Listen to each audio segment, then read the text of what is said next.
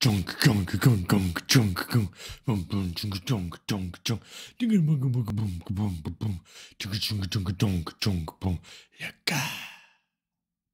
Hello everybody, today we are talking about multi-objective optimization. First, let's discuss some context for multi-objective optimization. The goal of multi-objective optimization is to optimize multiple objective functions simultaneously. This falls firmly under the optimization umbrella for the topics covered in this course. First, I'll introduce the weighted sum method. Imagine that you're trying to optimize a function here, f objective of x. In one case, we could just have a single objective function where f is equal to g of x. However, we could also have a kind of combination or a summation of two different objective functions. In this case, we care both about the performance of g and the performance of h. The simplest and most naive way to combine these two objective functions into one is to simply add them together into a single objective function, in this case f, which we then optimize over. However, we may care more about one objective or the other. So here I will introduce the weighted sum aspect.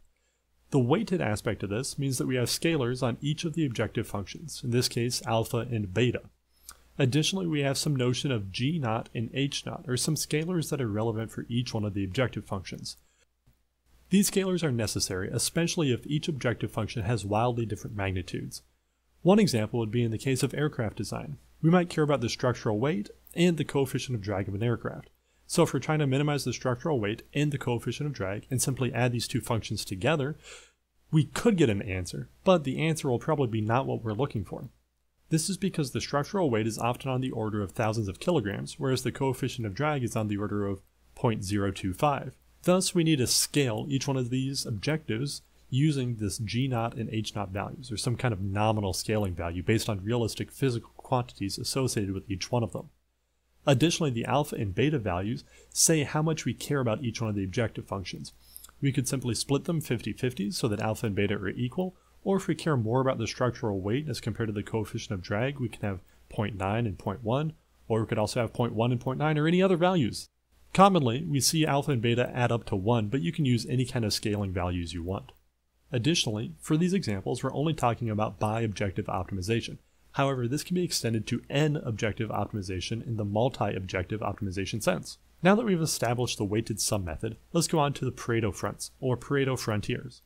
They help show trade-offs between optimal designs for multiple objectives. Again, for all examples here, we'll just look at two objectives, but this can be extended into hyperdimensional space. Here is a plot of fuel burn versus zero fuel weight for an aircraft design problem. We might be trying to minimize both of these things simultaneously in a multi-objective setup. This means that we want to minimize the fuel burn for a given aircraft for a given mission, but also want to minimize the weight of the aircraft when there is no fuel inside of it. The whole idea here is to get operating costs, or fuel burn, down, and capital costs, or zero fuel weight, down. Shown on the scatter plot here are multiple different designs. These designs do not necessarily come from an optimizer.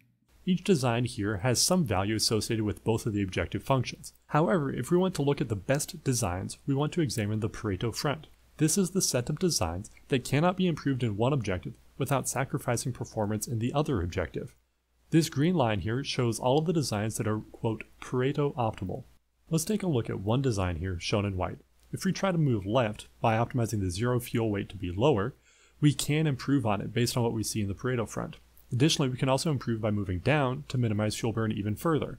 That means that design is, quote, dominated by designs along the Pareto front. One way to construct a Pareto front is by sweeping through different scalars on a bi-objective optimization setup.